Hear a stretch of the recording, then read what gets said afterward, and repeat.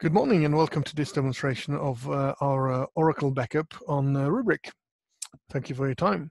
I guess you're all familiar with the Oracle, with the Rubrik GUI, but if you're not, I'm going to just give you a quick overview. So here we can see the main GUI. We have our databases, VMs, protection over here, status. We have our SLA domains. We have our activity. We can see whether there are any live mounts going. System is green, so everything looks fine, etc. Now, remember that Rubrik does not use the traditional approach of jobs and backup windows. We have our policies in what are called SLA domains. An SLA domain is simply a codification of the business's need for backup. What are the requirements that your chief infosec guys want? How do we codify this? Basically, we tell how many backups we want, how many hours, say once every 4 hours, keep it for 3 days. One every day, keep it for 31 days. Every month, keep it for 12 months. Every year, keep it for 10 years, just as an example. We can choose whether or not to have a snapshot window. We don't have to. The Rubrik will use machine learning and artificial intelligence to determine when it's best to take backup of your environment. This also means that you'll avoid the typical everyone is coming to work on Monday thing where the backup system is still struggling to take backup of your Exchange database, and everyone's coming to work and starting to log in, and everything goes down in flames. In this case, the Rubrik will back off from that and let people work as usual. We do recommend, however, that your first backup is done at an opportune time, for instance, on a Friday afternoon, because that will take a bit of a time to do the first ingestion. We can also click here for remote settings, whether we want to replicate to cloud or replicate to another Rubrik for archival purposes and replication. Very simple. So notice that there are no specific jobs for databases, NAS files, Linux servers, Windows servers. Basically, Rubrik will determine which mechanisms are opportune to use for either of those. So you just define your business needs, and we will take care of the rest on behind the curtain, so to say. So when it comes to Oracle, I've cheated a bit. What I've done is I've gone to download the Linux agent. For any standalone host or any database host, we need a small connector in order to do those backups. It's just a small RPM or Debian file. You install it very simply, few megabytes, up and running. Same goes for AX or Solaris. Very easy to install. Once you've installed it, you just add it here by using the IP and host name, and that's it. The host will then show up here, and in case of a database, it will auto-discover databases. We can see here that the Aura 12c prod has one node and one database running.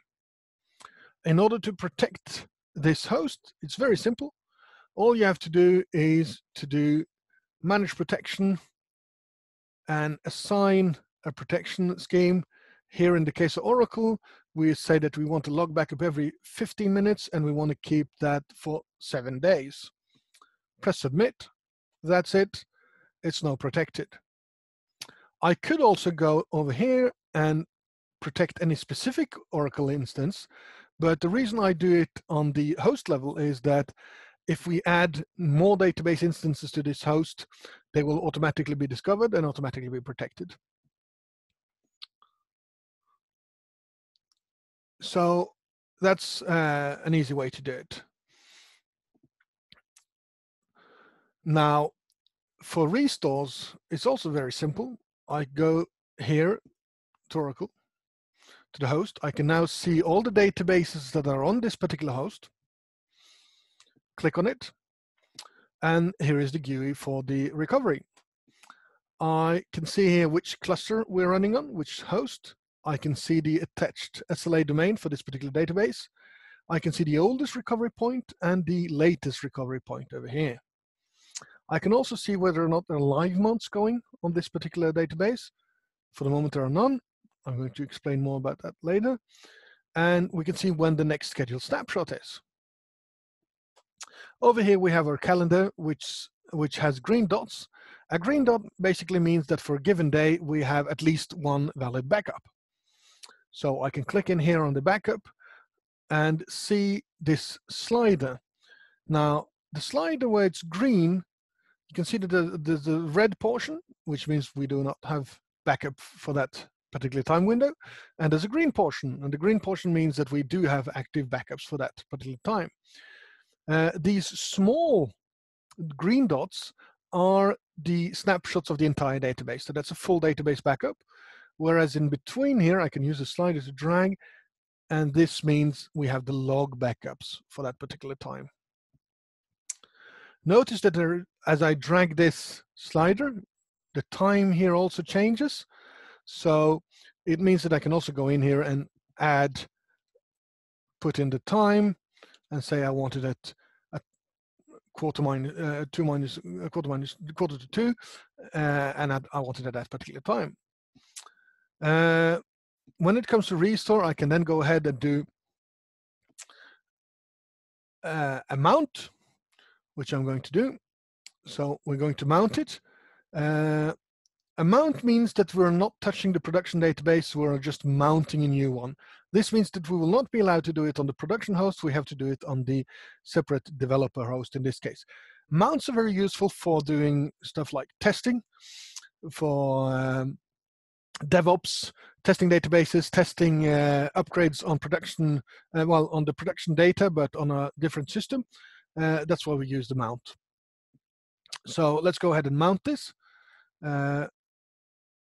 Imagine if you'd have to do this yourself, then you would have to get the data files, to recover the data files, get the log files, get the control files, get everything assembled on the database host, and then start to combine them together and using Arman to launch the database and to get the correct time.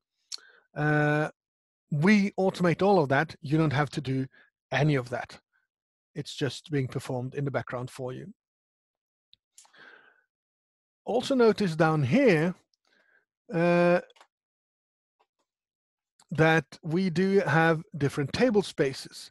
So instead of recovering the entire database, I can go ahead and recover one of the table spaces. Now, to show you that I haven't cheated, we're going to go here and show you that we have just started, a few seconds ago, we started the PMON up here. So the PMON process just started right now. And this is, so the Oracle database is now launching. It was blank before, as you can see, there was nothing. Now we just started it. So this is on the dev server.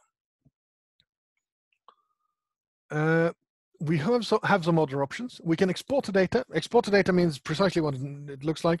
You export it and you go ahead and export it to a cluster, in this case this one. The data will then be residing on that cluster, on the data store of that particular cluster. With the mount option, the data is actually residing on the Rubrik. So we export the files and the log files to the database cluster, but the actual data files are residing on the Rubrik. This is what permits us to do a very, very speedy recovery. We can recover a multi-terabyte Oracle database in a matter of minutes, as we'll show you. Well, we can see down below here that there are now activities going on. It's running the Arman scripts to mount the database. So it's not that we only recover the data for you, we actually run the Arman scripts and get the database online so it's ready to use. Keep in mind that all of this can be automated via APIs. So you can actually do this automatically and get the data out via API. So this is brilliant for instance, DevOps situations. You don't need to have the DBAs go in and touch your actual Rubrik system. They can do it via an API, via provisioning system. I also have instantly recover. That's the last option. Instantly recover means that we are going to assume that the database is down. We're going to assume that it's dead, and we're going to instantly recover it. It means that we're going to present a volume to the Oracle server from the Rubrik and overwrite or take the place of the old production database and launch it on the production environment. So that allows us to instantly recover in case of disaster.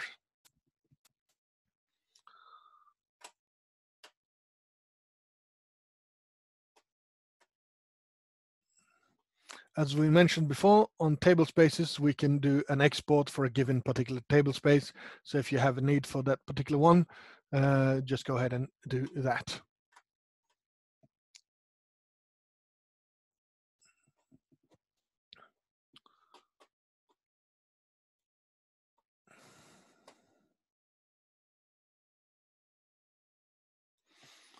Now, as we can see here, the RMAN live mount script has completed successfully. So this means that the database should be ready to run. And let's see. So we go into the host. This is the dev server, as we can see. We see that it's up and running. We log on. We're going to log on to the instance.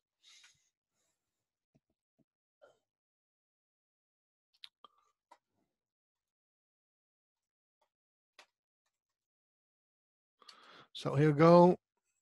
Anyone familiar with Oracle will understand what we're doing.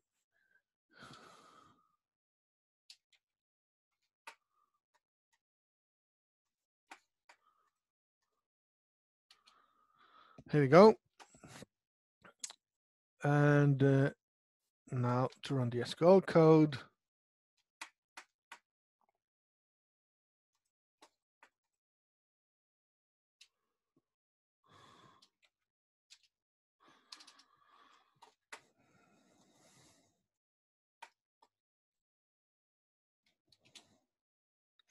Here. So as you can see, we've now mounted the database, and this will show you this is var Rubrik Oracle. So we mounted it basically on our system. So we mounted it on the Rubrik. Everything seems to be up and running. Everything's looking okay. You can now go ahead and do whatever tests you need, simulate, do the upgrades you want to do, test, etc., etc. So recovery is up and running. As you saw, it didn't take many minutes. Now, once this is done, once it's done, once you've tested whatever you want to test, obviously it's important that we also clean up after ourselves. What we're going to do then is we can go in, we can see the live mounts over here. See that we have one live mount running up here, and we're going to do an unmount and do a force unmount. Once we've done that, we will see that the system is actually shutting down that particular instance, and it's actually going to remove the data also from and remove everything from the dev environment. You see here that it says one database with 5 table spaces on the test one. It's going to remove it.